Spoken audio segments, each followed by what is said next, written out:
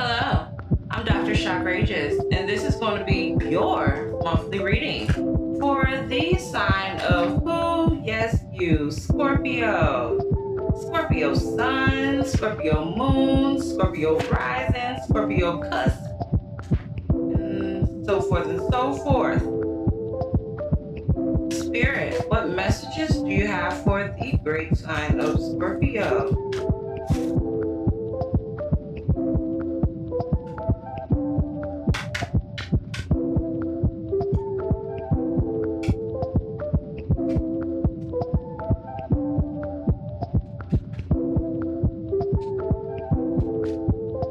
You have the King of Swords. Is there a major decision that you're trying to decipher between? I have to drink or not to drink, nourished by discernment. What to believe and what not to believe, what to deem achievable, what to no longer see as a goal to conquer, because is it really something that you actually need to achieve? You have the Four of Swords and the Page of Cups. So having the opportunity to know with the Knight of Wands and the Sun card showing up. You want to celebrate your achievements, so you want to make a change in how you... Nine of Swords and the Hermit. Sometimes you have to know how to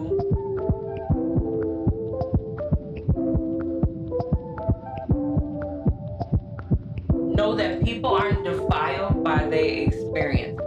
I mean, perfection is perfection, but if you go even longer than you've already gone without forgiving yourself, then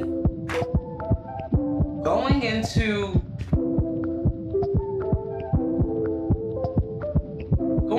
ruin without ruin ever reaching you is an illusion. The ruin, God loves you so much that God will never let ruin reach you, but you have to stop walking in the way of ruin, because that's depression. Thinking that ruin is going to exist for you when God has already forgiven you. You just have to forgive yourself. And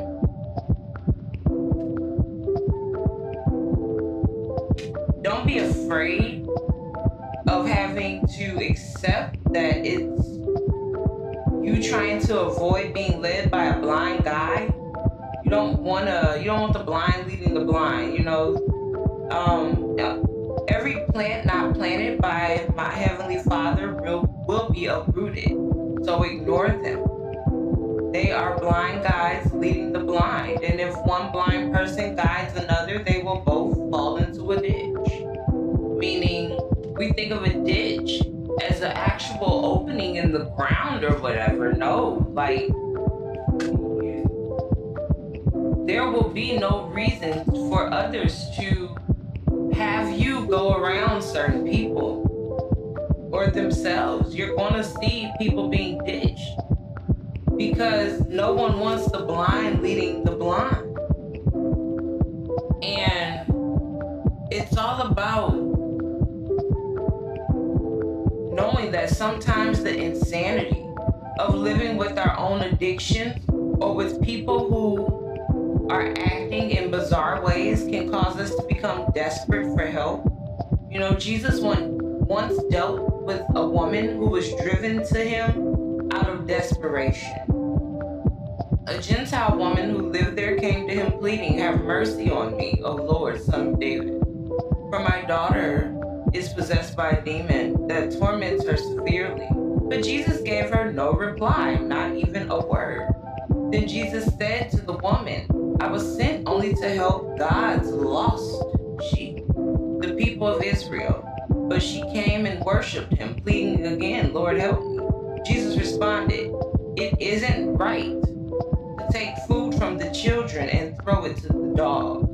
She replied, "That's true, Lord, but even dogs are allowed to eat the scraps that fall beneath their master's table." "Dear woman," Jesus said to her, "your faith is great. Your request is granted," and her daughter was instantly healed. It took a lot of courage hard for this woman to even speak to Jesus because of the racism of their time. She was despised and ridiculed for seeking an end to her family's torment, but she didn't give up. She believed God was the only one who could help her, and she would not be deterred. Our own desperation can lead to sincere faith that can be of tremendous help to us in recovery. That's powerful. Read Matthew chapter 15, verses 22 through 28 for a great reference. So knowing that, you have the star card that shows up. So therefore, having the opportunity to say in everything that you do, you're going to go to God. You're not absurd for setting that as a requirement. You want to know what it is to move forward in emotion that actually carries you to become the greater you. You're actually only willing to stand and walk forward if it's going to lead to freedom. The pursuit for freedom has become a priority, and it took inner purity, and it's going to require inner purity. For something to take inner purity is to begin, and for something to require inner purity is to do it again. And therefore, God goes. And why do you, by your traditions, violate the direct commandments of God? For instance, God says, honor your father and mother, and anyone who speaks disrespectfully of father or mother must be put to a greater help. But you say it is all right for people to say to their parents, sorry, I can't help you. For I have vowed to give to God what I would have given to you. In this way, say they don't need to honor their parents. And so you cancel the word of God for the sake of your own tradition. You hypocrites, Isaiah was right when he prophesied about you, for he wrote, these people honor me with their lips, but their hearts are far from me. Their worship is a farce, for they teach man-made ideas as commands from God.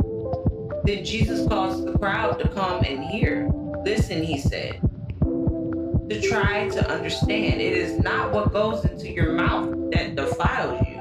You are defiled by the words that come out of your mouth. So therefore, knowing that some people will look down on us and criticize us for our dependencies and our need for recovery. They take on self-righteous posture because they are fulfilling all the religious duties, while we may be far from a model church member. Jesus says that outward activities don't necessarily correspond to inner righteousness. If we do all the right things with proud and selfish hearts, we will be judged by God.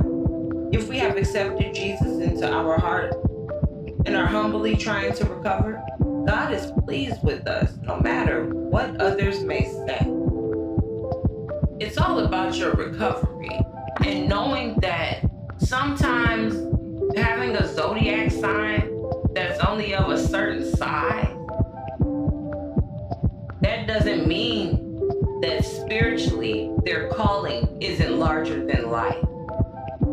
So there is a need to no longer try to end the agony through ending your talent or your achievement or your crafts, because you have the Nine of Swords, the Sun card, and the Page of Wands. That's exactly what that is. You have to take what you make as a present to yourself. Present isn't necessarily time. It is the time, effort, integrity, righteousness, self-respect that is paid forward for you to carry out a goal, and let alone turn it into physical material accomplishments that aren't of the world. They're literally innovative intellectual products of your own greatness. So therefore, having the ability to capitalize in a way where God has taken you into sovereignty. You don't relinquish your sovereignty because the King of Swords is trying to avoid being the hermit while having to understand that even on this star card, there's a kind of like a sword in her hand with a handheld mirror. She has to know the time to take, to say it's time to quit acting and go in and act for God so you can act right. It's time to act right. King of Swords mentality, nothing under that. And it takes going from the star card to the hermit. And you have the Leo card out here. You have the Cancer card out here. You have the Virgo card out here, for Pete's sake. You know, and it's literally going, seasons change. But the only thing that you should improve is not supporting being your own obstacle. And also, when you're forgiving yourself, you have to light that spiritual candle to light your way out of turmoil, because knowing how to look at yourself after even the revelation of exactly where your faith has been hiding. And sometimes people don't mean to hide their faith in ways where once you really figure out what it is to actually be a lost sheep and understand that that was God's way of not rejecting the lady. He was saying, ask for the help that you're going to listen to. Don't let it be in vain. Know that you are the lost sheep. To actually be a lost sheep is the black sheep, but it's the actually real name is the lost sheep. The sheep that has gone so far away from where it intended to actually be, because it intended to stay guided by God, but it had gone astray so far, except that inner ear, that inner listening, that inner being, that inner knowing, that inner hey, that inner calm, that calms your soul. Is always set on seeking God, for only God can touch your mic, for only God can test your might. And that's what brought about the true Scorpion character.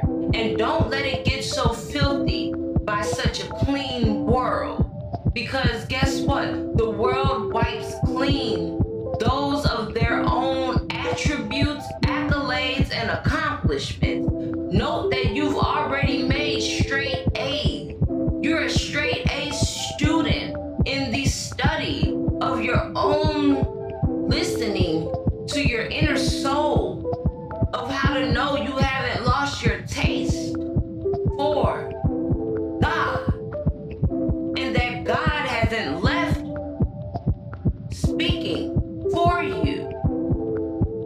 You have the right to have faith, to ask God, that since God's waiting to speak for you, God's just waiting for you to show up and say, God, here I am.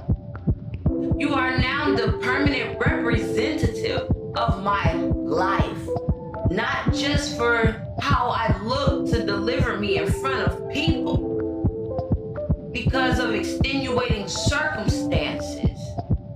Not everyone carries their circumstances out their home, let alone you admire those that carry their extenuating circumstances in public, yet they do it in such a manner that you falsely have understood it as grace.